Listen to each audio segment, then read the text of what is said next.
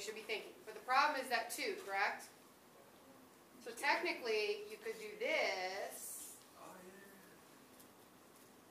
Correct? Pull out that 2. If you don't see it right away, I can pull out that constant. Property we just did.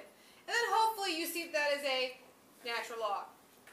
So my antiderivative is 2 natural log of x plus 1. And we're going to evaluate it from 0 to 4. But one key thing I want to emphasize is notation-wise. When we first start doing this, some people get confused. An integral means that's still little f of x. If I find the antiderivative, there is no more integral. Because the integral is saying find the area of the curve, under the curve. Here, I did find the area of the curve. I just need to evaluate it. Okay? No more integral once we take an antiderivative. Okay. So let's plug in. What will I get if I plug in 4?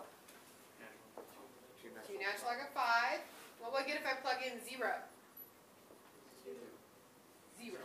Because natural log of 1 is 0. Now, so my answer is 2 natural log of 5. How else could that be written in the book?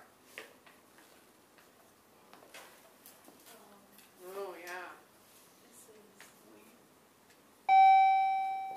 Give me the answer. Great.